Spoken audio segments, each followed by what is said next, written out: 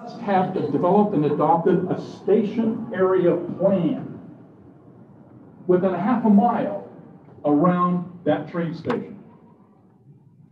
You are part of that conversation tonight. Okay? You are part of that conversation tonight. You can take it back there. If we want to bring all the stakeholders into the game, that is you. That is UTA. Obviously, it's going to be whoever else we find that needs to be part of this conversation, and it defines in the law exactly what we're required to do. I will only indicate to you is that now they're saying is, get it done, and we're trying to work that through as well. Next chart. This one really got our attention. It said this Senate Bill 217 was approved this year. This year. And here's what it says. It says, if you basically have a Housing and Transit Reinvestment Zone Act in your train station area, and they have a name for it, they call it the HTRZ, it says if you're going to put that development in there, then the proposal must meet this requirement in the law. Mixed use. Average at least 50 housing units per acre. Just telling you what it reads. And have at least 10% of those housing units in affordable housing. Here's the only save to grace on this particular law. It's that last statement. Under the bill, the city could, not shall, could propose a development and zoning around that permanent station. So they have not enforced it. If Royse City wanted to basically take advantage of this act, we could do that, but we're not. There's a better solution, we think. Hence the conversation, we need your input tonight. Almost last chart, okay? Next chart. This is the UTA policy written in 2014 that says when you're dealing with UTA properties, and by the way, UTA has one of the biggest property ownerships of all of the cities that has a TOD in it, and that's located in Roy. Second only the 73 acres in Clearfield, the 20 acres they say, best record we can find is 18 acres. We have the second most acreage that UTA owns in Roy City. A big piece of property. They want to do something with it. But here's what it says today that Roy City needs to consider. And it is it's important to understand. It says this: for density purposes, Roy City has been designated as a station community. So it doesn't have the maximum 50 people per acre, 5-story, 6-story buildings. Doesn't have that. What it has is, it says the minimum residential units per acre is 25 dwelling units per acre. So it's half of that number. Some of you may have read the report, probably heard in terms of what the trustee for UTA was saying to us in a meeting. It's important we heard that. They're hoping somewhere between 25 and 50. Interesting enough, this council will decide that. We'll decide that. That's their job. If you got some employees, they want 40 people per acre if you're doing employees. Okay. So that's the driving factor we're dealing with here. This isn't emotional about anything that suggested, well, these people need this, or we're looking for income. I'm going to tell you right now, we started this role, we started down this path in large part because these laws that are on the books today are driving us to do this. And I'm going to be blunt with you. And then I'm going to get off the plate here and I want to hear what you have to say. Every year that I've been watching this since I've been a council member and since I've been mayor, interesting enough, it seems the legislators is pulling away a little more away from the city's authority. A little more. UTA is a public organization. And if you want to have a real eye-opener, ask the question to Steve and ask him how much influence did Roy City have on the building of that brand new Roy Junior High. The school building, school board, in this case, Weaver County School District, paid for and built that building. The only thing that Roy City could, in fact, have any conversation with them, have any influence on that building, is the setback and how many parking spaces. They had to be compliant to Roy's ordinance in terms of parking spaces and setback. That's it.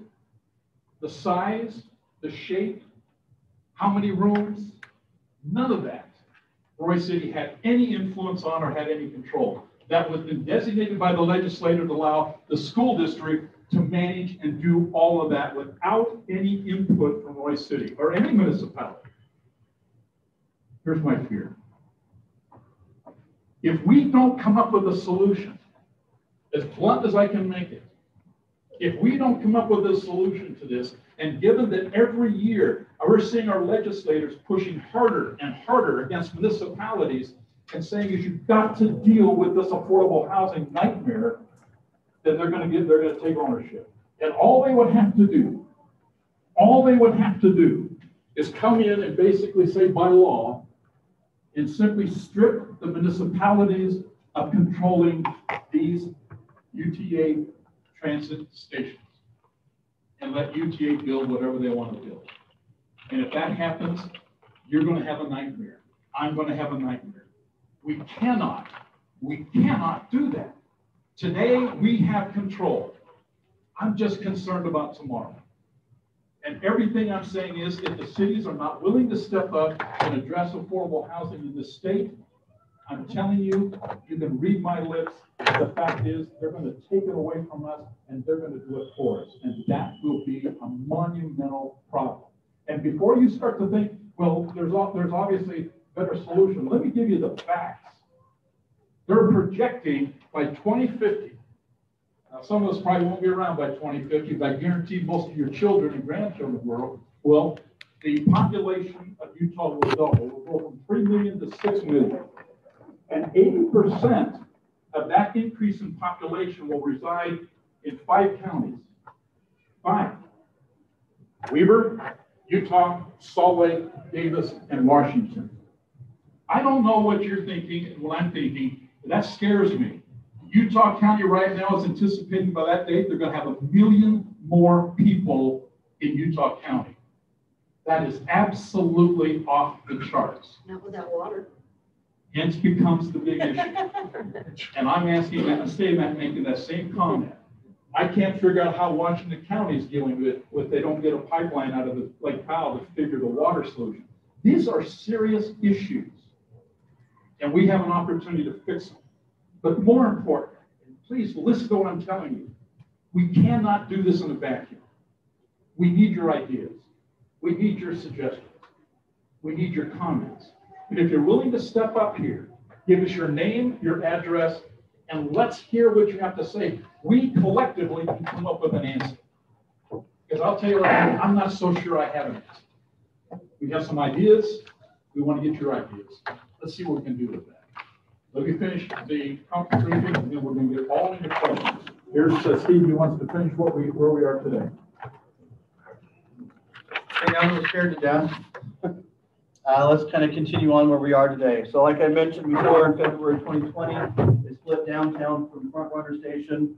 So in March, we started the conversation. We've had 2 work sessions thus far, and then we're meeting you tonight. So the biggest things, and I'm sorry you can't see it very well, but at the end, I'll leave this map up. But to help with some of the concerns, now granted, you have a pointer, I don't. You point to UTA's property. Most of it's in the blue and a little bit of the green east of that. So those are things that if UTA came in and said, you know, we're taking control, we don't have control over those. But everything else within a half mile, we can look at. We've talked to UTA. Now, if we can get the density they're wanting in their 18 acres throughout all these properties, we're not going to have tall buildings. We can spread it out so it's not concentrated in one little area. So that's where we can do it, or they can do it. I'll just help them.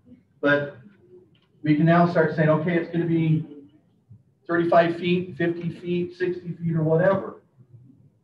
But by saying that, and then these are all divided up into different heights. So the blue is 60. We'll get into why we're kind of come up with that number. The light green that's striped is 35. Now in your R1 zone that most of you live in, your homes can be 35 feet. So we're saying these townhomes or these apartments or whatever they build down in those areas can't be taller than what your homes can be. So they may get 3 stories. Or if they're doing just townhomes, 2 stories with a nice pitched roof. The red, which is north of 4,000 in between railroad tracks and the trail, we're saying 60 feet. Hold on. The senior center, the 51 and older, over there in the corner that was built a few years ago, that's 3.5 stories tall, doesn't block anybody's view. And below that is even farther down in the topography. We'll go back. And then where we're sitting, over to the airport, we're saying 80. Now, the library's not going anywhere. The school's not going anywhere. And America First isn't going anywhere. So this property really becomes null and void, but we make it part of the same project area. A lot of that has to go back to the Focus Roy because it identified this as one of those areas. And then let everything that's east of 19, south of 4,000 next to the airport, let them figure out, 80 feet should give them 7 stories. If it's a hotel or just office space or what have you, let them figure it out. Now, this is where... Can you go back to that slide? Yeah, hold on. Woo.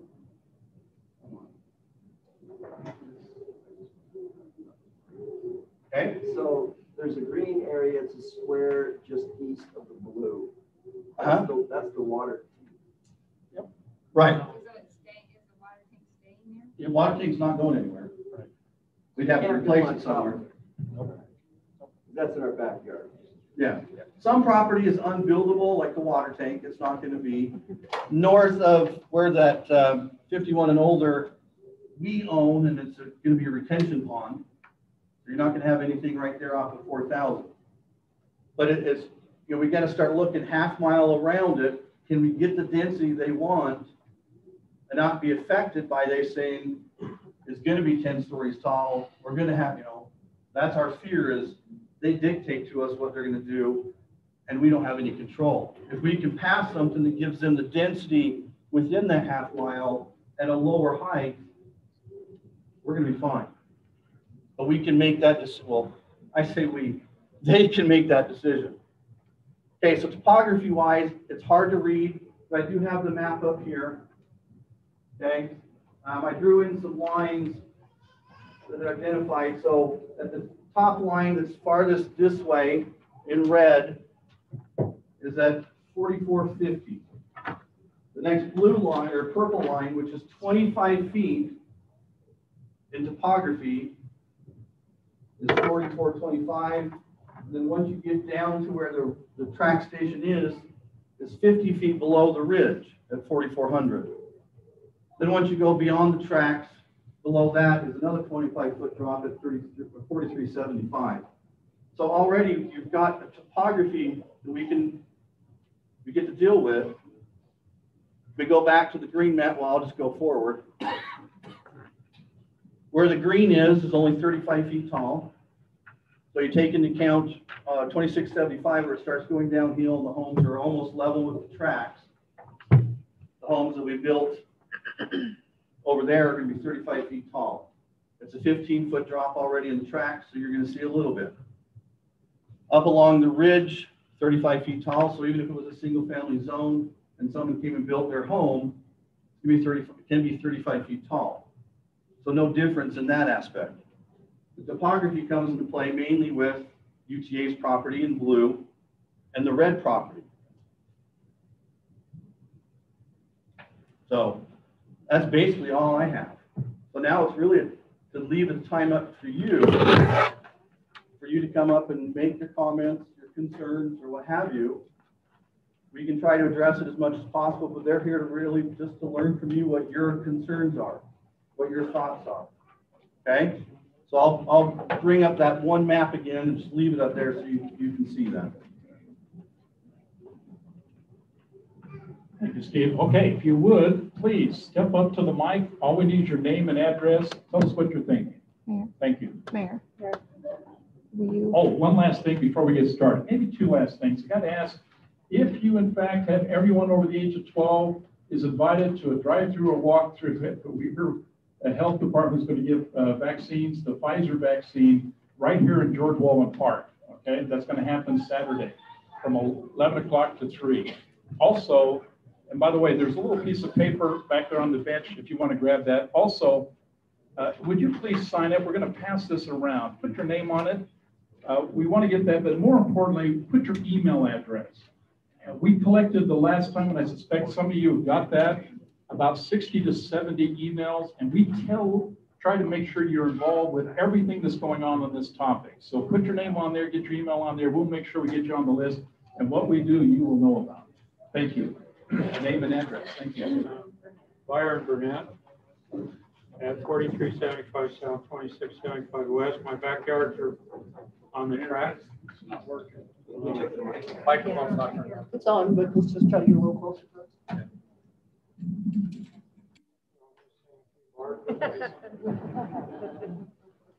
I appreciate this opportunity, by the way, and I know you don't have to do that. This wasn't mandated, and I know that's true. And I'm not going to go through a lot of stuff I've gone through before. I've been here talking. My first letter to the mayor and the people that put this together was August of 2019. So some of you are familiar with me and know where I'm coming from. I think what I'd rather do is go to suggestions. And one of the suggestions I have right off the bat, and I've heard several of you mention the same thing, is that in the north and the south station district, real life is you're not going to see neighborhood retail in there or businesses in there. And it doesn't make sense. You need to speak into the mic. It doesn't make sense to do a mixed zone when you're not going to have mixed use. And this is my issue. This may be my biggest issue, and I'm going to bring up some other things. I disagree with Steve for once, right, Steve? Steve's not the one that put the sign in my front yard to invite me, obviously. And I worry a little bit because just in between your two meetings, you clearly agreed on 35 feet in that south station area, but it was all of a sudden it went to 40 before your next meeting, and I appreciate Joe speaking right up and saying, no, wait a minute, 35. Well, I could have, I know Steve wants 3 stories, and he knows I don't. I don't want 3 stories behind me, and I don't want it in the Wilson property above me, because when he's saying a house, yeah, a house is one thing, but 6 townhomes or a big square, flat top, 3-story apartment up on the hill is now 45 to 50 feet above my house, not 35 because of the hill, and blocking people up there much more than a single home, which we don't have very many single homes at 35 anyway. My problem is, if you approve this as it is, it takes away your power to defend us and to protect us. Because once it's established, a developer does not have to come before the city council, and it doesn't have to go have any public input because it already qualifies for what you're setting as a zone. So you set that zone, and you can have flat roofs, you can have pitched roofs, you can have, the only thing that manages density is the height. And you can get 25 per acre with 3, I mean, that's all you're looking for in the station area. You can have, I've looked it up, and you can get 25 per acre on the 3-story apartments. That's right. You go 4-story, you go 40 to 75, and that's including a parking structure. Right. And that may be 45 or 50 feet instead of 60. Maybe these people that live up top of the hill can see their sunset. Maybe that'll work in the station area. You're going to have to deal with 4,000. It's a problem already. That's something you're going to have to deal with. That comes out of the city. Oh, yeah, we're going to get more property taxes. That's not going to pay for the improvements that's going in on, going to have to go in on 4,000. to handle the traffic in and out of there. I think you're already aware of the parking issues and the problem with it probably spilling in, or could spill into neighborhoods. And I appreciated the UTA Beth Holbrook being candid about it. She almost warned you, don't do what Murray did. You know, go to West Jordan or South, wherever that good one was, and talk to them. She also reminded you it is your call what happens over there. I don't think Wilson's property should be in here at all. You know, last planning meeting at 5445 South 4300 West, the Planning Commission got a request for very high density for 35 to 40 townhomes on that property. Well, the biggest complaints were Hooper residents. That's where the border is. Well, give Ryan Cowley credit because he handled that meeting very well. He's very patient, more patient than I would have been with somebody, one of them. And he offered a suggestion. I think you're going to see a proposal that you approve that high density, but with the recommendation that on the west side of the slough, which runs through it, next to the homes, you go single family. It's the same way on Wilson's property. There's 25 homes that border Wilson's property. Single family homes. You put 3-story apartments up there, 8-row townhomes, you're blocking their views. It doesn't fit with the neighborhood. It's just wrong. Matter of fact, the only thing that should be mixed use is UTA property. Down below me, I recommend nice townhomes. I think we might get storage sheds, I guess. If you could ever resolve the access, I'd rather see townhomes down there. You get 18 per acre. It meets the requirements of some of these Bill 34s and stuff because it's increased. You can go homes on small lots at 12 per acre, like they've done out in West Haven. There's a lot of ideas that'll solve some of these problems, and some of that you solve when you finish the downtown. Some of the requirements you've taken care of when you finish downtown. But you're going to have to do something, and obviously I want my views. Obviously I want my privacy. Other people have been on there. There's homes down there on 2450, and the parking lot is only a few feet below. They're not up on the hill. They got go look at a couple of nice sunrooms in the back, a nice new deck. That needs to be considered because they've been there for 50 years. I moved in 48 years ago. We just like you to do the right thing. And I don't know why you want to go mixed use and lose control over density and growth in Roy by saying 35 or 60 feet, 60 feet, 5 stories, you put 115 apartments on this per acre. That's what you've got in 2 of these areas. It's going to block a lot. That's a lot of people moving in. And you're going to have to find access on Midland. You can't cross the path, right? You can't cross the walking path. Or you got to go up to 1900 to have a second access to that property to the north, right? I just want you to do the right thing. And to me, I'd want to keep control because I wouldn't want, the Planning Commission has a different job. I'll defend Steve. He wants to bring in businesses. He wants to bring in development. That's what his job is. Your job is to protect us. Don't lose that by changing this mixed use and saying anything goes if it's not higher than 35 feet. Anything goes if it's not over 60 feet and there's the right setbacks and certain greenery or whatever. Keep control of that. It's going to make you busier, make it a little harder on developers. But in downtown, the downtown area, you just got to keep it low enough so you don't affect those people up on top of the hill. You keep it out of the neighborhoods. I think you've got that message about parking, and do the right thing there. And that's all we want you to do. We just want you to do the right thing.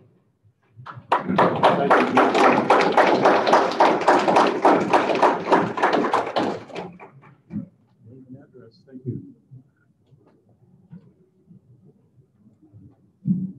Larry Taylor at 4272 South, 2450 West. And I've lived here for a long time. And I've seen people try to do these kind of things before. My concern is that the blue area where it says that the tracks will be, is there going to be parking for the tracks? there has to be parking, UTA is gonna require people to have parking there. How they'll choose to do that, we still need to work through. Because, in the past, I went down with my car and parked there and taken the tracks down to Salt Lake, and it's very convenient. But I'm an old person, and I can't be driving down, walking all the way down there in the winter and walking all the way back. The other thing is the roads, they're not really built to bring the traffic back up through.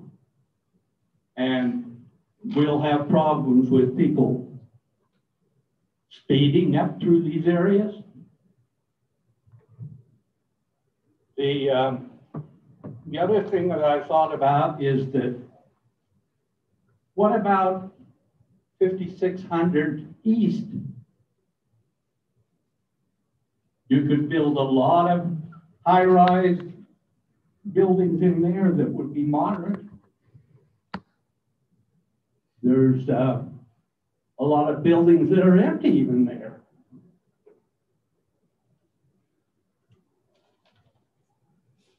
I don't want to see the deterioration of our neighborhood. We have a lot of people moving in with families. They want a backyard. They want to have their kids play in it.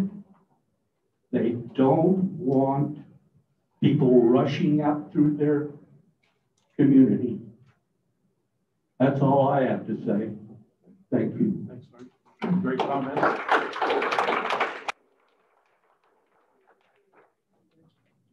Name and address, thank you.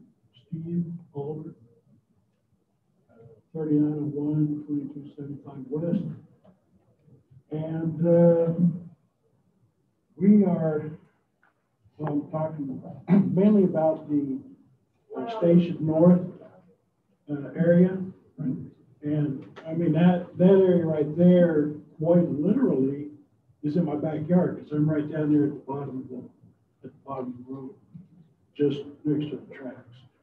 And that's my biggest concern right there, because you were saying that was going to be about 50 units per acre.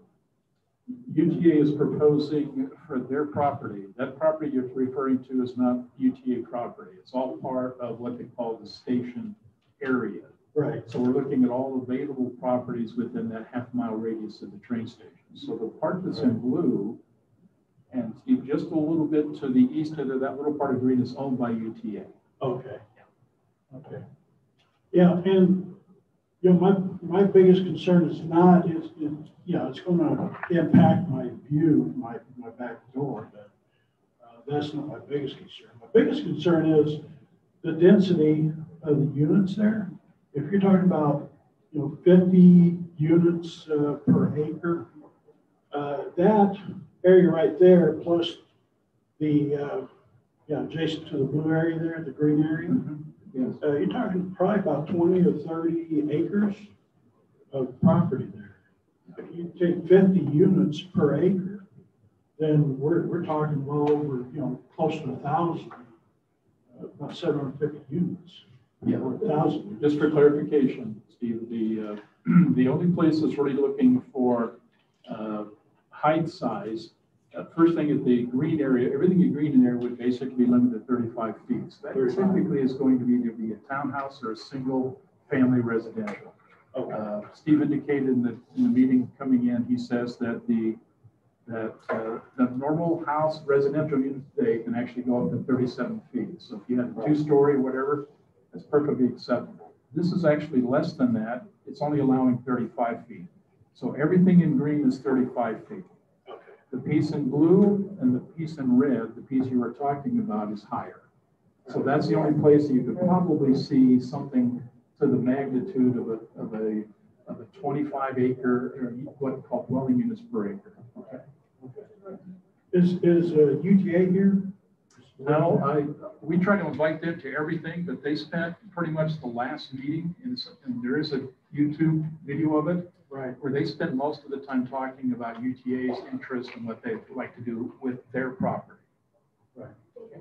And I mean, had they addressed the safety concerns? Exactly. Because, with the building of units in that area, downhill from the tracks, in the case of a train derailment or spillage or something like that, it's going to cause a massive loss of life and property.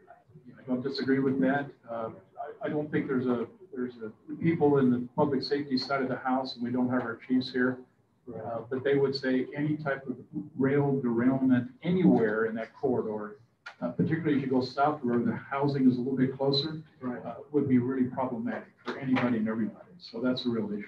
Yeah, that's my biggest concern. Plus the traffic, because the only road you're going to have access to that is 4,800 and then 4,000. 4,000 would have to, you probably have to turn that into a 6-lane highway. Well, It's bad enough as it is on a average day, because I come out the end of 2275 on the 4,000, or I used to. I don't anymore. Yes. Because of the traffic, especially during rush hour, and you got the front runner coming through and letting people off. You got people coming out of there, plus people coming home from Hill Air Force Base and otherwise. To me, it's just going to be a super massive headache as far as traffic. Because right now, when the front runner comes through there, or one of the freight trains, you got traffic back all the way up to 1900 and down to the middle of the drive. If you add in an additional, 100, 200 units, given the minimum or the maximum, we're talking about some pretty massive backups.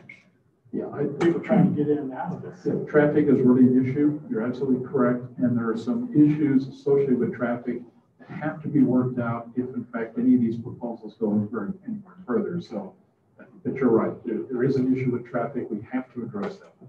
Plus, is there any way you can fix the potholes on our road? Where's that couple? But that's my main concern. But thank you. Great. Well, thank you. Appreciate your input.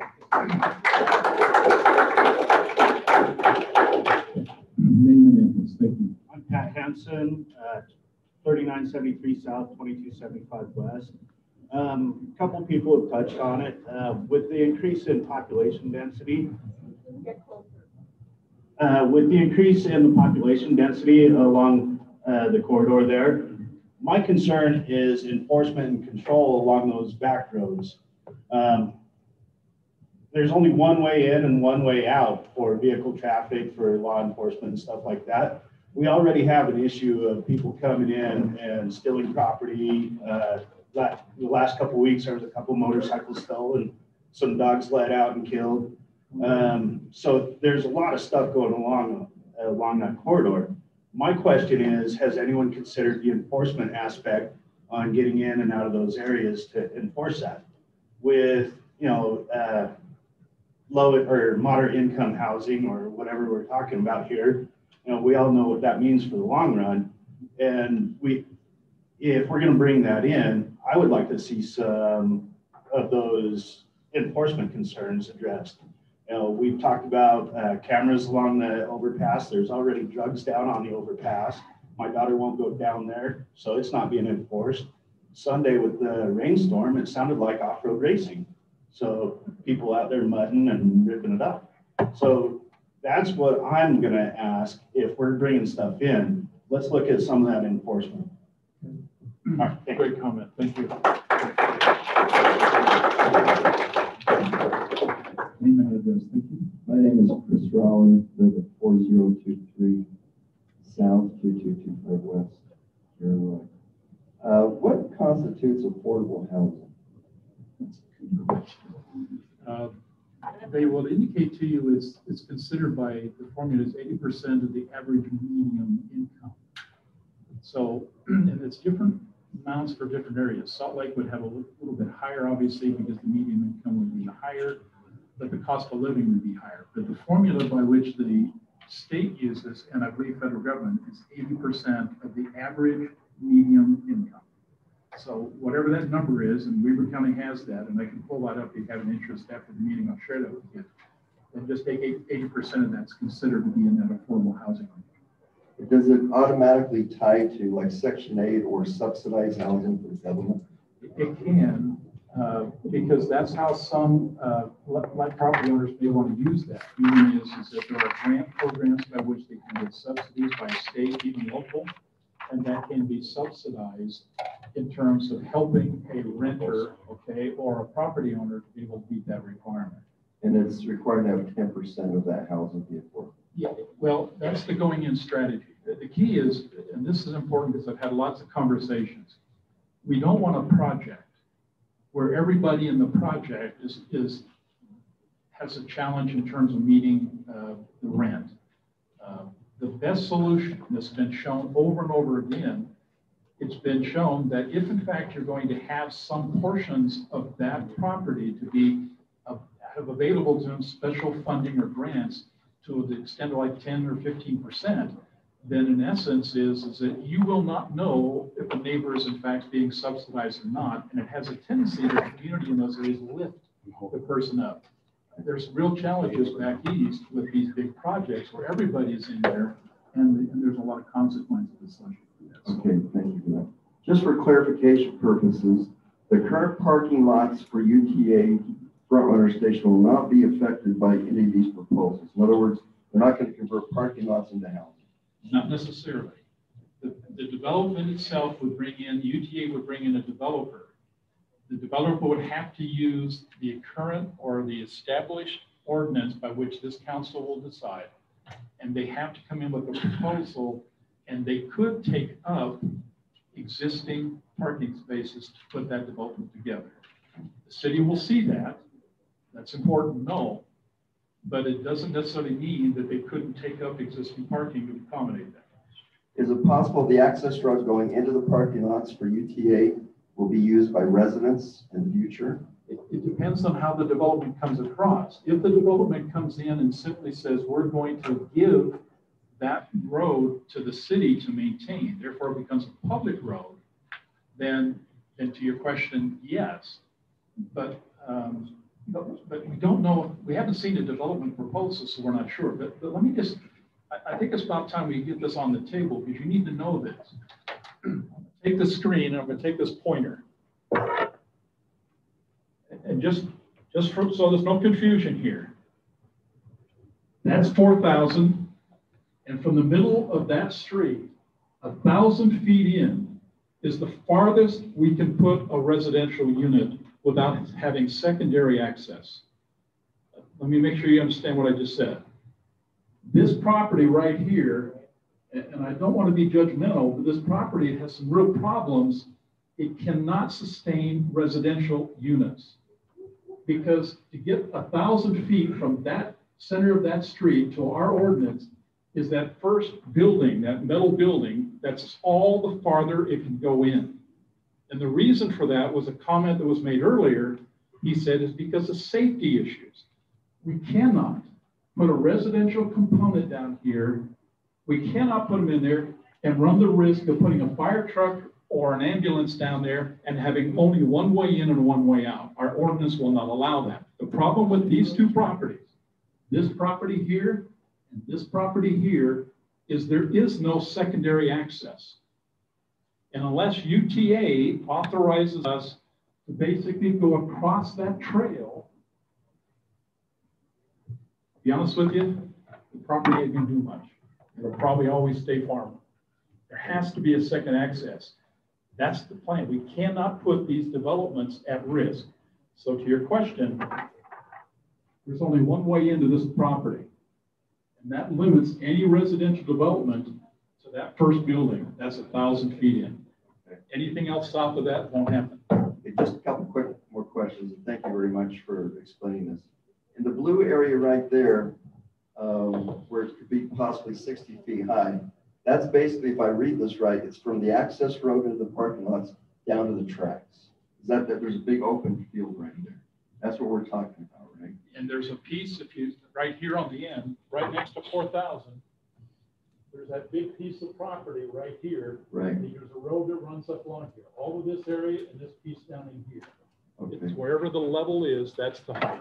Do you have any clue how high the cell phone tower is in relationship, just trying to get some perspective?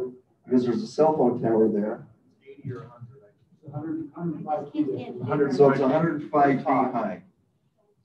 And then Steve, you talked about this, but as far as 60 foot, as far as heights, it would only go up 2/3 the way on the cell phone tower, basically. Well, with the height difference in this, where the cell tower is ground level, probably. It'd probably be a little higher because UTA's property is still 25 feet higher than down there, so. Right. It may equal up to, but it's hard to say. And they likely wouldn't build it up to the height of the tracks to build these housing units. They would do it on the ground where it's at now. Oh, yeah. Oh, yeah. Oh, yeah. All right, thank you very much. Oh, but everything's a good point. Raise the height level on the property down where the city is, than to have it 60 feet where the other is. It's got to be better off to have 60 feet below the track. But here's the key, and please think about this as you come up. What would you recommend? If 60 feet doesn't seem to be right, what's a good number? Any feel? Is 3.5 stories 60 feet? Is that what we determined? Well, if your intent was a snake that says, I feel comfortable with three stories, or I feel comfortable with 2 stories. Well, how many feet is 3 stories? Well, for 1 story, There's not an industry standard anymore for stories. It used to be, everybody thought a story was 10 foot, but you may have 1 story that's 20 feet. That's why we've tried to back away from stories and say maximum footage. Because if we say 3 stories, if their first story is 20 feet and then 12 feet on top of that, you've got a monster in front of you. So we're trying to manage it to maximum height of feet. Right. And like the mayor said, if 60 is not it, let's hear some proposals. Yeah, and to point, average, to your question, average right now, a story is anywhere from 10 to 14 feet. That's the average. And so kind of think about that. But here, please think about this. If 60 feet there is not good, what do you think is a good number? Because this council is wanting to listen to what you think would be the best option, if there's an option. Well, as it was suggested before, if we can spread it out, because density is going to be height, ultimately, if you don't spread it out, right? Correct. So if we can somehow spread it out so that no one's view is going to be altered, or. We agree. Okay, thank you. Yeah, thank you. Name and address. Thank you. 4302 South, 2675 West. I want to begin by saying thank you, Mayor and Council, for your service and time. I've seen firsthand the impact and the commitment required. I'd like you to know that I have intensely studied the process by which this ordinance has advanced to this point. And the following words are not directly focused on any one of you personally. I respect each of you. Diane, would you point out the property that I own?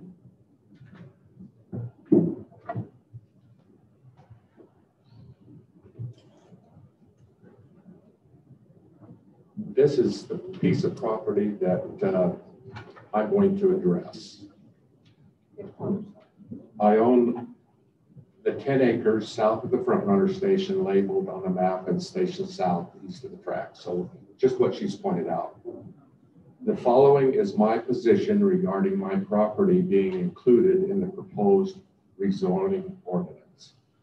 To say I strongly oppose doesn't even come close to how adamantly I'm against what is happening here.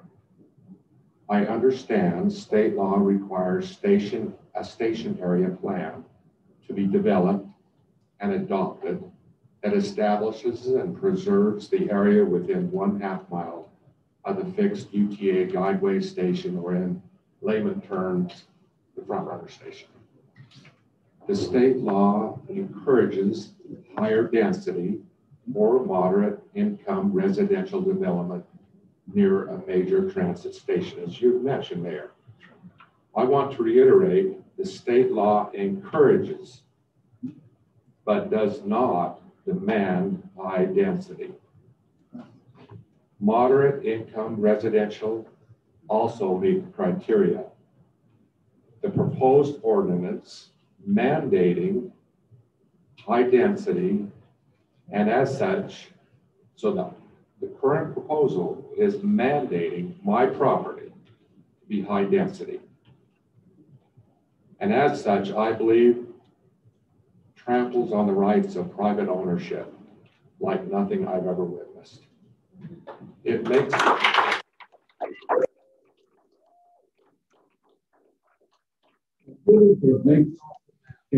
me extremely concerned, as it should every person in this room, how we have ever got to this point. When a few have the power and authority to dictate what is being proposed, requiring my property to be included in this rezone is a form of eminent domain and is 100% governmental overreach.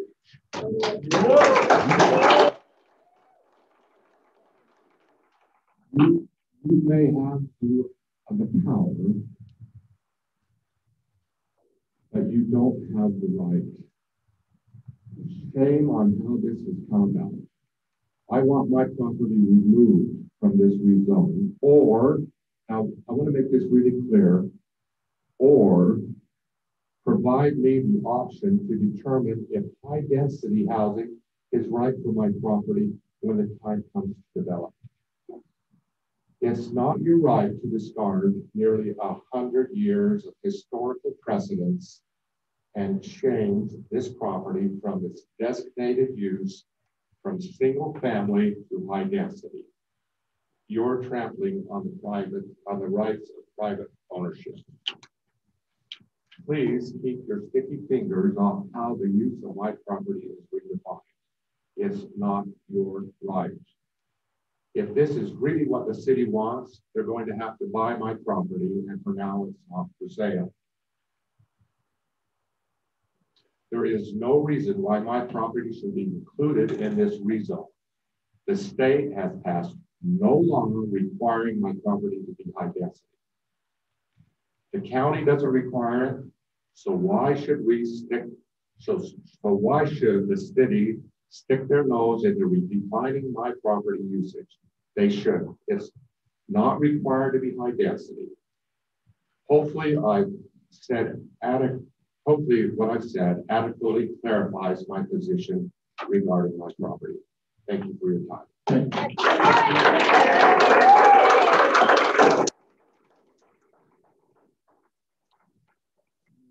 Melissa Conklin, 3122 West, 4725 South.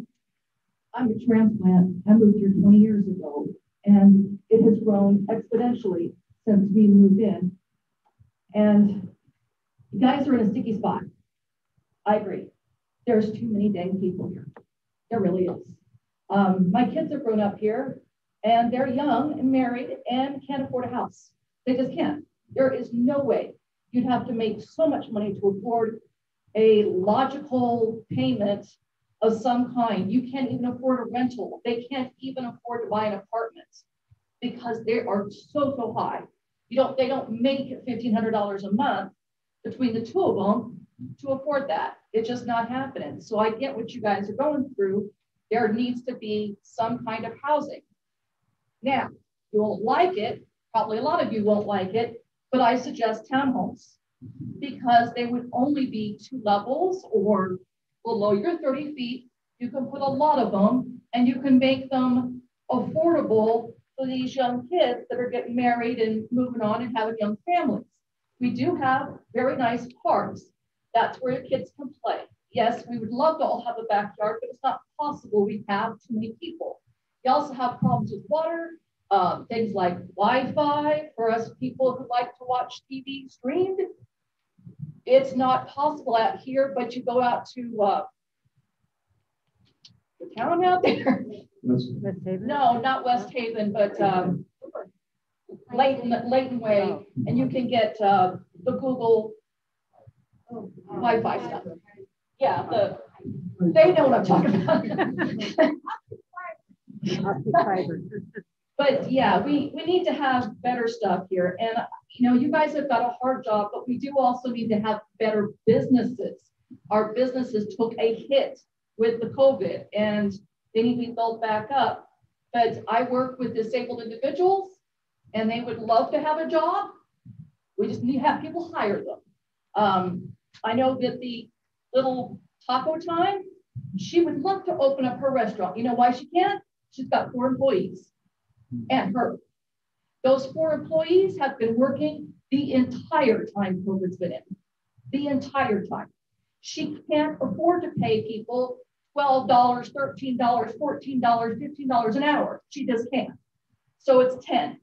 She can't get anyone to come in there and work. Then there's no jobs.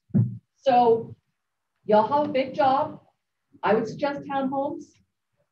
That's the best way to do it. Do not put up high density, big old towery things that make us look like a slum. Because it's a nice neighborhood. I want to keep that.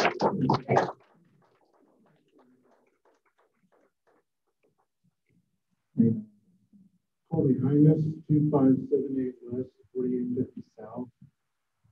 My main concern with the high density housing, I moved here from a small town in Idaho. When I moved here to Utah, I was looking for a smaller town.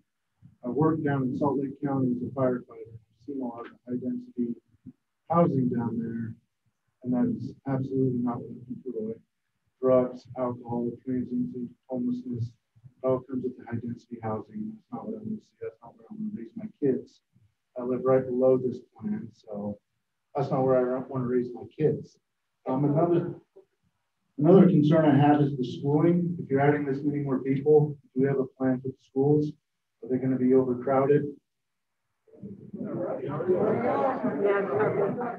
I guess the question to answer that would be is we'll have to see what the proposal is before we make a judgment on what that would be. But I will indicate to you, Weber County School District is planning on 3 new schools in Westgate. I've already bought the property and then some. If they're planning to push a bond through, you will see it, okay, in terms of whether or not we vote on it, to basically build 3 new schools. I assume some of those one will be a high school, I've heard, more than likely another junior high, and more than likely probably an elementary. So I'm really not the person to explain what that would be. We haven't even seen a proposal in terms of what a development would be. Right, but not in Roy. That's my concern. My kids live in Roy. Yeah. Schools are already overcrowded. That's my concern. And then I absolutely do not understand why private property is on there. That doesn't make any sense to me at all. Wilson's Farms, why that's on there. I agree with everything Mr. Wilson said and think that should be removed. Okay, thank you.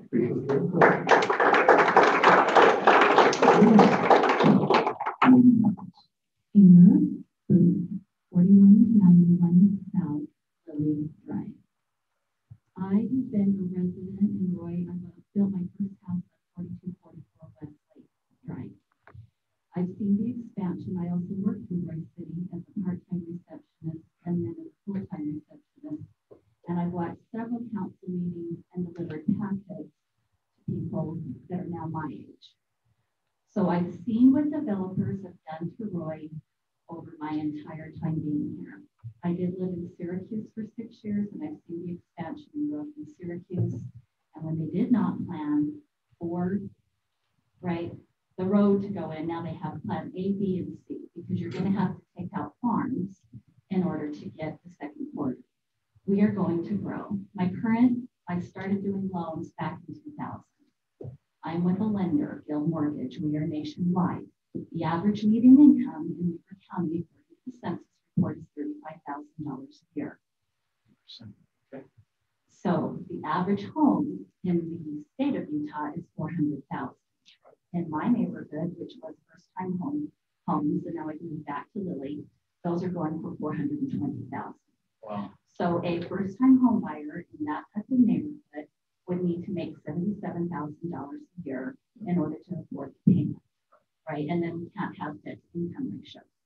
The other thing is 4,000. So again, in Davis County, they built bridges and overpasses. We don't have that along 4,000 with the front runner and the train and the school district and everything growing west, because we are the fastest growing state in the nation. We have the lowest unemployment rate in the nation. We are going to continue to grow, so we have to plan to grow. We are going to grow west, which means you're going to have more and more traffic on the house. They can go to 31st Street and go up and around, but as we know, 1900 on 4800 and 4000, it's difficult. Thank you for the roundabouts. That's great, right? So now we have schools.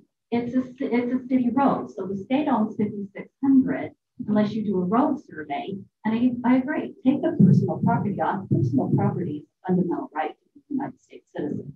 That's not up to me. As far as dictating, the state dictating to us what goes on, I'm also a state and county delegate. Cal Musselman is our district representative. Cal should have been here. Next time I talked to Cal, last year he wasn't. So we can also pass legislation, right, whether we want high density here in the way we're not, through legislation. High density is not going to work there. I agree, it needs to be affordable. What is going in is not affordable. And by the time it goes up, again, the cost to build has skyrocketed exponentially. So all your major builders have already stopped building and are just doing specs to control their costs, right? So the price is going to go up.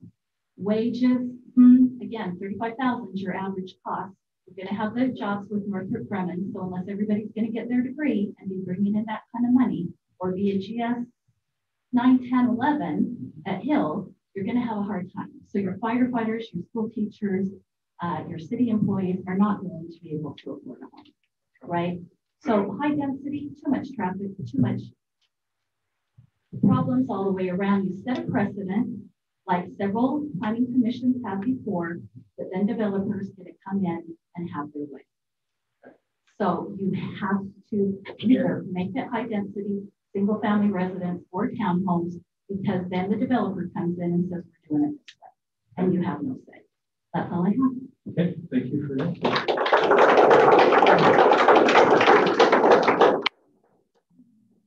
Hi, I'm Angela Collins, and thank you so much. One of the first council meetings that I attended was I was begging for the assistance for 4,000 across with the path. I didn't lobby, but thank you 8 years later. Okay, thank you. So the first thing is while you're doing all these zoning plans, when I moved to my house on 4050 South, initially, if you had Verizon, if you walked from my front room to my kitchen, it dropped your call. And so please prepare for technical things, because we can't see how the next 20 years is going to go for technology.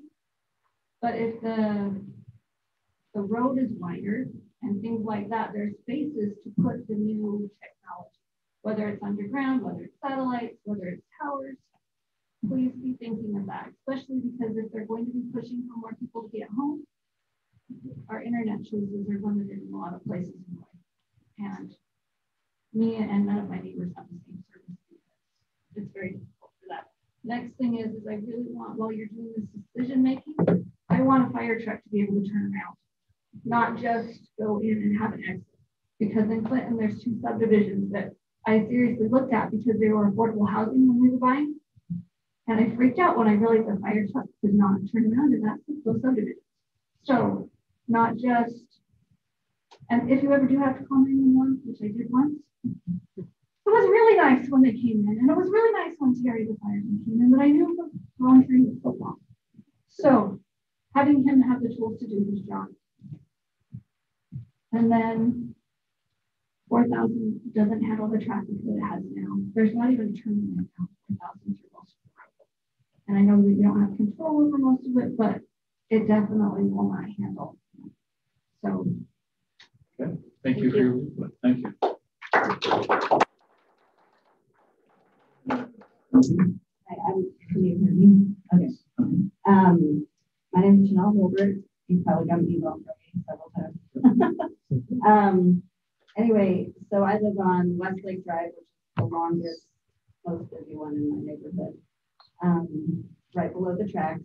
And one of the reasons we did choose where we chose to live was because the tracks were there. And at the time, we only had one car.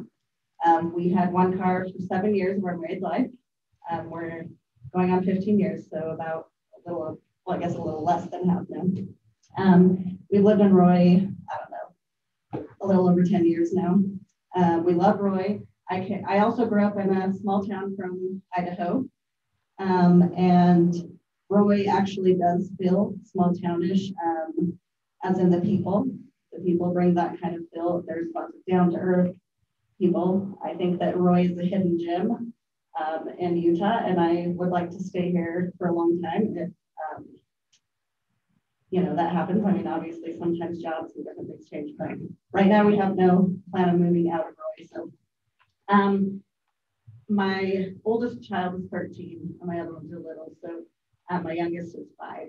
So just to kind of give you an idea of my background, I have met all of you, and I know that every single one of you loves Roy, and you want to do what's best for Roy. And I do know that you have been trying to come up with good solutions and creative solutions, and I really appreciate that. And so one thing I'm kind of concerned about, and I have some ideas on, is that on 4000 South, with Igor was pointing out, you know, you can't turn left when you come out of the, what is it called? I'm losing words here. Out of the front runner. Thank you. Someone said that. And just some different things there with front runners. There's when everyone comes out of there all at once after, that adds to the traffic. But the biggest thing I've noticed is I go up there during school, you know, during all different hours, all the time. That's like one of the main roads we drive on. And one of the biggest things is when a train goes, then you're just backed up forever and ever and ever.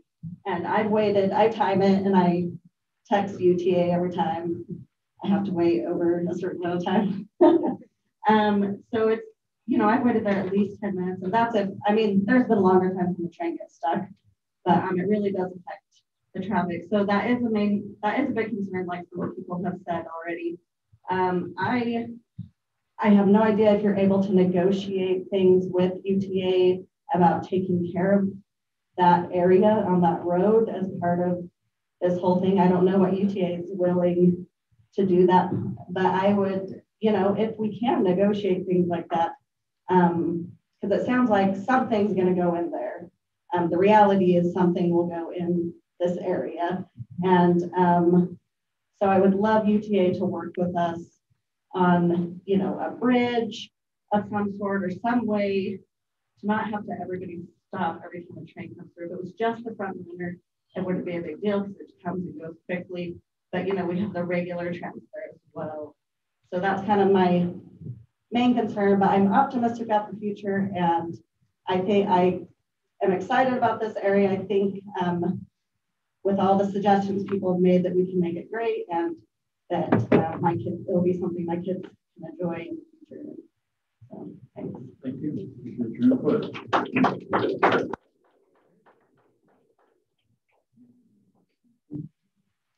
Michelle Johnson, 4163 South, 2175 West. I live across the street from George Mellon Park. I've lived there for 32 years. I've seen a lot of changes happening, but I'm really confused at why the business park would be included in this proposal. We're not talking about building any townhomes here. We're not talking about doing any kind of development. So why would we even include that in there at this time? It does not make any sense. We spent a lot of money developing the park, developing the school, developing the library. Why would we add the option then that we could go add townhouses to that space that our kids are enjoying? I would like to request that that area be removed from this proposal. Also, I would like to know if there's been any thought about adding police protection for that area, if we're going to be adding the quantity of people that we've been talking about tonight. And I think that some consideration should be given to make it be dedicated police support for that area, not somebody that's going to be way down west when there's a problem up in that area, because I think we can all agree that it's going to be continuous. In the length of time I've lived there, from the beginning, you could leave your doors open, you never had to worry about blocking anything. Now it's a given that every night there's going to be somebody checking your cars if they're not in the garage. You're trying to see if there's any money that they can get or any valuables. If you don't believe me, I have a video camera. I see it. And every car gets it. They just go down the street, boom, boom, check the car doors, and they're on their way to the next door. The door happens to open. They're in there and out in seconds. They walk down the road with backpacks on. They fill those backpacks, whatever they find that they decide to help themselves with. If we did have that dedicated police protection, we get on top of it, we could get it out of there. We never had that before, but now with all the transactions, it's steady. So I just wanted to make sure that people are aware of that. Also, I have a question. I heard that at the end of 4150 South, so the opposite end from North Park, I heard that they're going to make a road down into Front Runner from there. I'd like to know if that's true. We have seen no proposal at this moment. We know there's a dirt road in that area. And remember, one of the issues the development will have to consider has to have 2 access points. UTA will not be exception if there was a development there from that 1,000 foot from that 4,000. So there has to be a secondary access. But we're not aware of any plans. We haven't seen any development plans to do anything with that dirt road that's there. But we know it's going to happen. We know it has to happen. Well, we don't know. Where else could they get a second entrance? Well, Wilson's would step back up. You probably say that there's a road right in front of him that also dead ends, and that could access it. Well, my comment is, for those that don't know, 2175 West is the main route to the elementary school, the junior high, and the high school. The high school kids drop their brothers and sisters off at the elementary school, the junior high, and the high school. It's a very fast road. They've added a 3-way stop to that section right there on 4150 South. In order to get out of my driveway, I'm one of the real fortunate people that got to have my driveway directly across from the entrance to North Park. Really hard when you're trying to back out of your driveway. You have to dodge the traffic coming out of the park and the traffic coming through those stop signs. You have to judge it. As soon as the one gets through the stop sign, if there's nobody coming from the park, you can hurry and get out. I had to go out and stop traffic for my daughter to be able to get out of our driveway the other morning. We're talking about 7:30 in the morning. We're going to add all that traffic in. I'd like to request that if a road is created, not to allow it to come up 4150 South. Adding a roundabout there is not going to work. That's not going to help anybody that's trying to get out of their driveway, because then there's going to be constant traffic with no stops at all to be able to have a chance to get out. Lastly, I wanted to address the parking issue. I don't understand how there's only going to be 1 parking spot per townhouse. But from what I'm hearing, then they're going to be parking in front of people's houses. And I just wanted to remind everybody, take a look down at by McDonald's in West Roy and look over at those luxurious condos townhouses that they developed down there. I almost died the other day and I was down there for the first time. They were proposed as luxurious townhouses. As close together as they are, I can't imagine that anybody would look at those and think they were luxurious. Okay. So when a developer comes in and proposes something, you have to take it at face value that it probably isn't going to be quite like it's proposed, and maybe ask a few more questions. Great comments. Okay. Thank you. Thank you.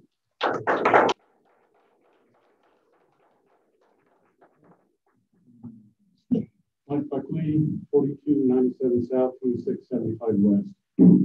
Boy, I don't envy you. I really don't. I've been coming to some of these meetings. You've probably seen me at some of them and been involved somewhat and really concerned, just like everybody else. And I'll have to admit that some of me's changed my thoughts along the way, just from some of the things that the mayor's presented. But at the same time, I have a few questions, if I might. First of all, 2675 West, right there where it goes into Wilson's property, is that road going straight through into the tracks, or does that get into the station? Or does that depend on development and what's proposed? Yeah, and that's a good question. There's nothing in this proposal that suggests that the private property owner will lose their property. We're not proposing it. And Roy City has done everything you can to basically do not consider eminent domain. Yeah. So the bottom line is going to be, if the property owner chooses to buy out or be bought out, and the developer comes in under the intent of developing a property and chooses to extend that road, then that would happen. But it can only happen if, in fact, the property owner elects to sell. Okay. I know in UTA's plans, and I've lived there for 30 plus years, they've come out and surveyed for that road to go through. I've seen it. And I walked out and asked them what they were doing. We're surveying for UTA for that road to go through. That was years ago. So this stuff's been in the plans forever, not just now. If I understand the map right, UTA owns that red? No. No, that's 8 acres of that is actually owned by the city. So the frontage of that, the 4,000 is actually owned by Roy City. Then there's about 20 acres behind that to the north that runs from the Roy City property all the way to the Hinkley Drive, kind of a mountain right there. That's owned by a private. So UTA just owns that blue. Just the blue, and the little piece of the green is to the east of there. The east up towards the house. Up towards the house. And UTA wants that they're proposing the 50 per acre, right?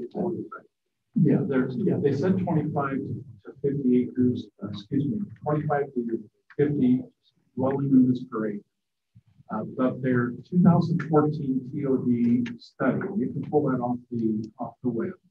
It specifically says for this, what we call a community station, it specifically says what they want is 25 units per acre. My problem is, going back to Mr. Wilson, when he was up here, UTA seems to have a lot of say in this, and they're the money, they're the state. And I guess we have to give in to them, but anybody ever go to Mr. Wilson? Well, and ask him what he would like to do with his property. Yeah, and that's important. That's the reason why for all the property owners, and there is more private property owners than there is public property owners in that area. And they cannot, at least we're not entertaining anything that talks about forcing anybody to sell their property. The only thing the city council is responsible to do to be compliant with the policy or the law the state has done is to simply says we implemented some changes in the zoning. That's all they can do. If the council comes up and says, I want to go ahead and make, I want to take advantage of some, like I mentioned to you, Senate Bill 217, they can do that. But that's not even being talked about. What we would like to do, and it was made at the very beginning of the conversation, we want to go back to UTA and convince UTA, because this is a community station and there's numerous homes within walking distance of that station, we think they can get the ridership that they need in order for them not to be required to go to 50 minutes break. We think people will walk to the train station and use it because we have such a great collaboration, if you will, with the people saying is, hey, I can walk there, I'll just go there. And we think we can sell that. The piece they have a control over, and to be honest with you, they have no more control over in terms of anything that the zoning defined by this council. But their piece, and the only piece they can actually talk about, is the piece in blue and that little piece in green to the east of it. Okay. Everything else is owned by private side. Because I know I've seen the plans drawn up for all those roads to intersect. Yeah. I've seen it, so it's out there, everybody. Yeah. It's right here in this library. Yeah. And it's been there for years. So this is all, that property was already planned out. The Wilson's property, I'm sure, was already planned out. So I just don't think it's right that that piece of property is in there. But aside from the point, back to 5,600, and I just kind of understand a little bit the money that the state provides. I was talking to my neighbors about this, and I don't know if this is even something that can be done or not, but Roy is a community or a pastor's city, right? Syracuse, Cooper, West Haven, they're all driving through here. Why can't we do toll roads? Why can't we make 4,000 a toll road? You're a Roy citizen. You're a Roy citizen. You have your pass. You have your window. You can go. I've been back east on the freeway, and I took for all the tolls. Why do we need? Not saying you don't need state money. You can make a lot of money, Mayor. Oh, I agree. You don't have to go too far to go up there to Washington Terrace and see the one on that exactly. And I don't know if that's something the city can look into or not, but. Well, the city owns 4,000. 4,000 and a couple of the others, 6,000? They own 6,000, 4,000, and 48. So there's some big bucks there. I think so. Thanks. Idea. I like that. Please. Wendy Abel, 2873 West, 5975 South. I actually live on the other side of town from the proposed area. However, I did see some issues with overflow parking during snow removal. Where are those cars going to go? For the residents that live in those neighborhoods. The other thing is the train traffic. My husband works for the railroad, so I'm quite aware of how much longer the trains are getting.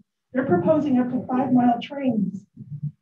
So that takes quite some time, and that's not with the trains having to stop with issues, and there's been a lot more pull aparts with these longer trains. So an overpass would definitely be needed and the street widened. I understand the need for affordable housing. The other thing I would suggest with the limited parking to help address the overflow in the UTA area is maybe keeping it more of a senior limited mobility resident area that will be closer to the front runner because they can't walk a half mile down to access the train. Thank you.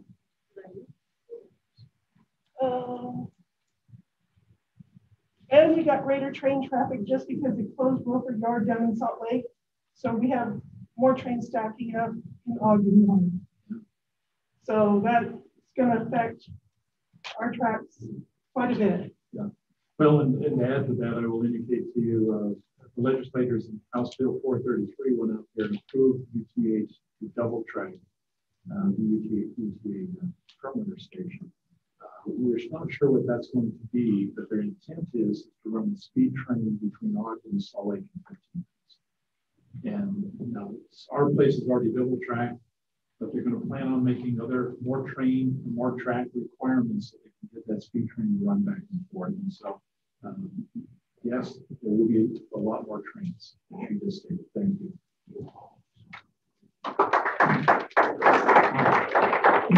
Name and address.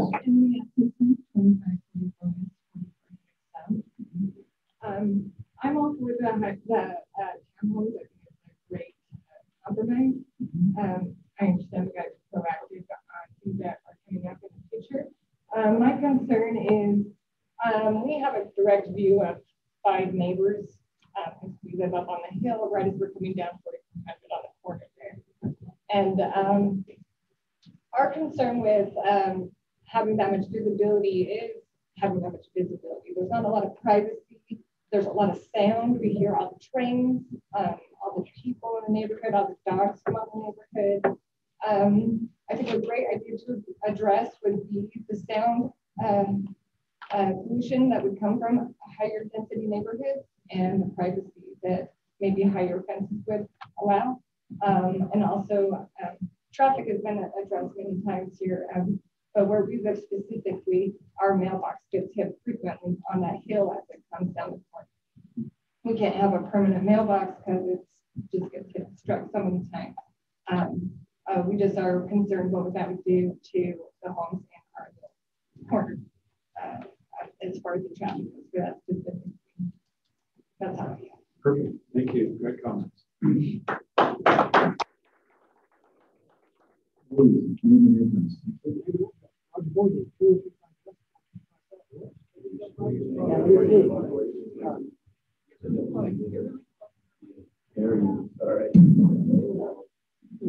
Yeah, Roger Gordon, 205 West, 425 South.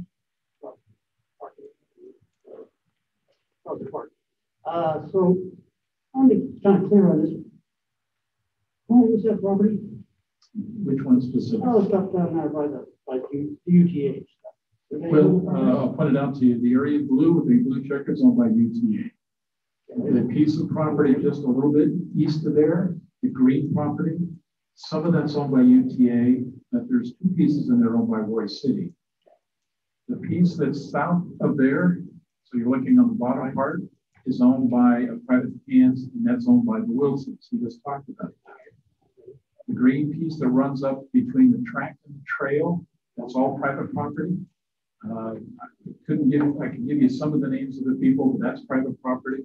Just north of 4,000 where the red is actually 8 acres of that. The frontage of that 4,000 owned by Royce City, and the 20 acres further north up to Hinkley Drive is owned by the Hanson family. Right. So those are all the principles. If you go east of there, the yellow stuff, you're dealing with the school district, library, which is owned by the county, and also Guy Omega and American First Bank. Okay, so to be clear, is it basically UGA has total control over it? No. They will either they put what they want there? No. Or you put what they want? No. And that's why this is important, because the law today says that this council right here will decide what can go in there and what don't. And what we want to do is to make sure that we retain that. So as long as Royce City is moving in the right direction, I think we can push off anybody who has a different opinion. It's the concern if we don't do something, I'm more concerned about that if we don't do something, someone will come in and do it for us. And that worries me. I mean, UGA the one to come in and do it for you. They can't today. But all they require is the legislators to change the law, and they can do it tomorrow. And I'm saying as I'm concerned about it. So the state has control over zoning 1,000 feet either way of UGA stations? No. No, It's all up to the. So can Royce City just buy it with own property? I mean, just bond, just bond for it, let's buy it and do what they want. The plant grass and trees and Have the state buy all the property. That's an interesting part. It's owned by the state, because UTA owns it. But to your question is that we've never really thought of the city purchasing any of that property. Why not? That would seem really straightforward. Could be. And we can plant the new trees and grass. I mean, if it's only $500 a person in Roy or something like that, or 200, I'll give you mine. That's interesting. If I were one, what doesn't make sense about it, please? Well, it's not a matter of making sense. I think the going price for property, particularly a property like that, would be close to $100,000 an acre. So to basically get 18 or 20 acres, we're talking about coming out with $2 million. Our budget we have for the entire city is roughly it's roughly $20 million. And so you're really talking about coming up with 10% of that. That's assuming UTA would have the interest to want to sell it. Well, how many households do you have? 20,000? We have residents. We have around 40,000 people with 15,000 residential addresses. You're talking $150 a household. Just buy it. Really interesting. Thank you.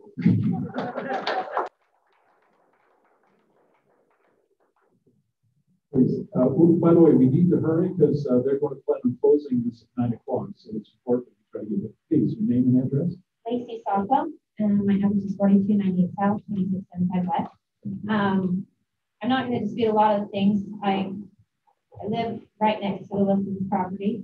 I work Wilson's property. And so I fully agree with them, but my concern is, and I'm just trying to understand, on the downtown property, they're putting walls, aren't they? Or like wall barriers to protect the residents and the existing people that are living there from what they're building. Is that correct? There can be. It depends on the development.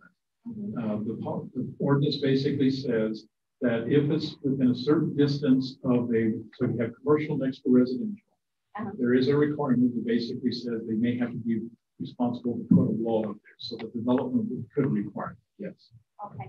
As a business owner, and something that we're concerned with, or at least I am, is vandalism and trespassing and just theft in general. I mean, we are hidden back there already, and it's kind of nice, but we already have people that will just pull into the orchard, fill their shirts with as many peaches as they can, and run, and things like that. And the few people that come through the orchard, we're not too particular about, as long as they're respectful, we don't mind. But with putting all of that, especially at the UTA, for our property, as well as those houses, I think that if they could consider putting a barrier of, I would prefer a wall, tall wall, not a fence. I'd rather than not even see the trees, so that they don't even get the idea. So hopefully, just give us that privacy from what's going to be built. If they could consider that, we would appreciate it. Very good listening point. We've not heard that. Thank you. Yep. Thank you.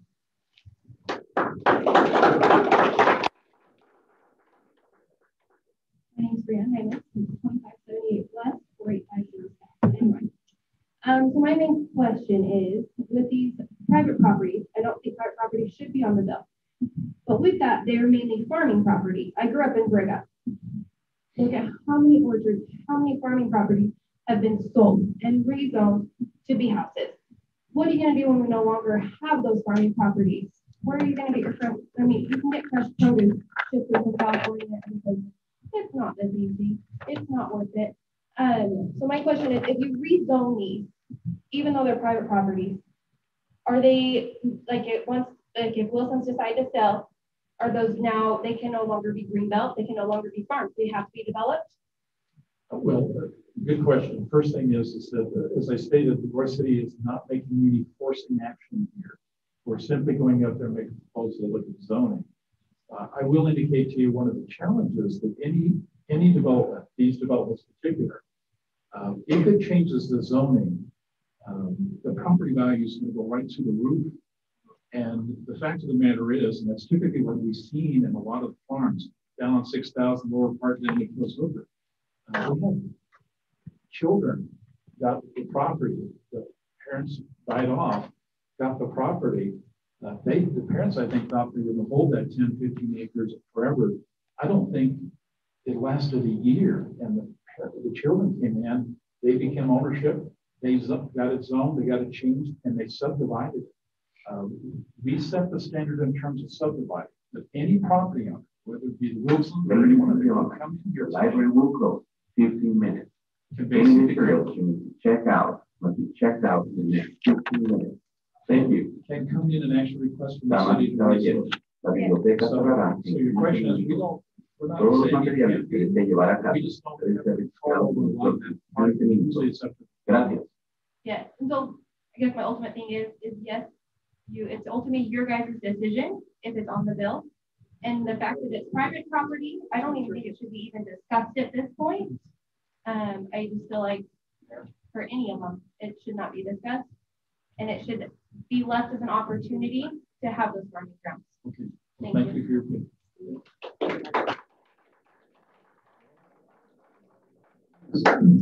We take two more. Obviously, we've got to close down as soon as we can. Please, name and address. Charles Ivester, 4299 South, 2675 West. I agree with everything that Byron said and Leon said. Get the private property off of it. Okay. I don't care if there's proposals to develop or not. That would be their prodigy's decision to make. And I don't recall anything from UTA when they put the proposal on the ballot to even have the front runner in the first place, ever having this big, broad reach. I mean, I feel like we're on Empire Strikes Back when Darth Vader sitting at the end of the table saying, I've altered the deal. Pray I don't alter it more. So I mean, somebody's got to rein in the state. But if I wanted to live in Salt Lake, I'd be in Salt Lake. Thank you.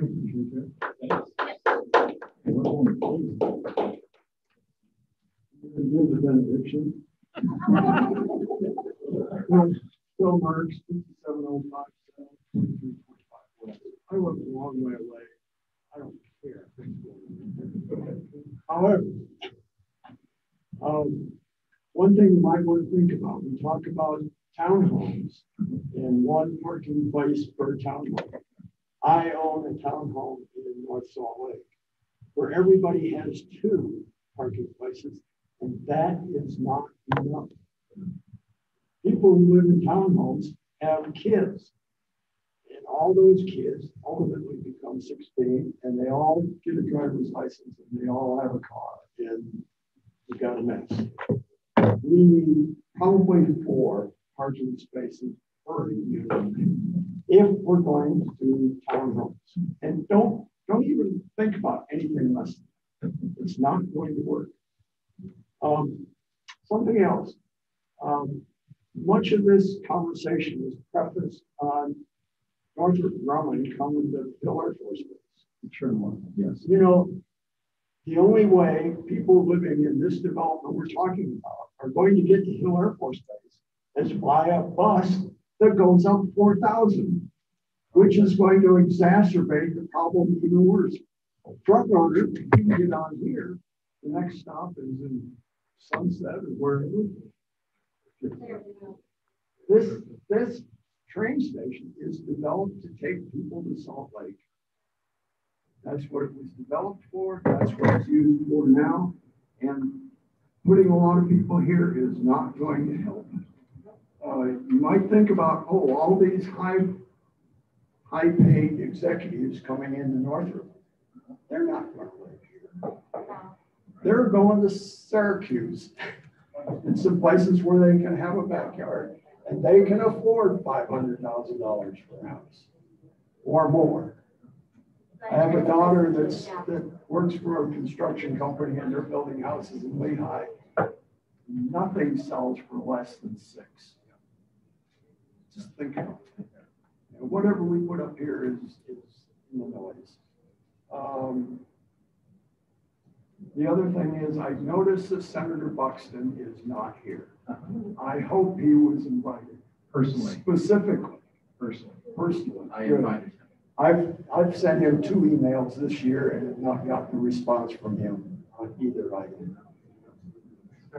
Maybe we ought to think about who exactly voted for these bills that are forcing us into this hole, and maybe this crowd ought to think about we need a new senator.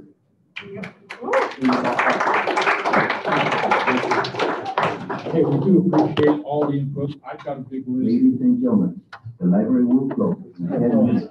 Any questions Thank you. check out in the next 10 minutes. There's an attendance list running around with some email on there. Please get your name on it.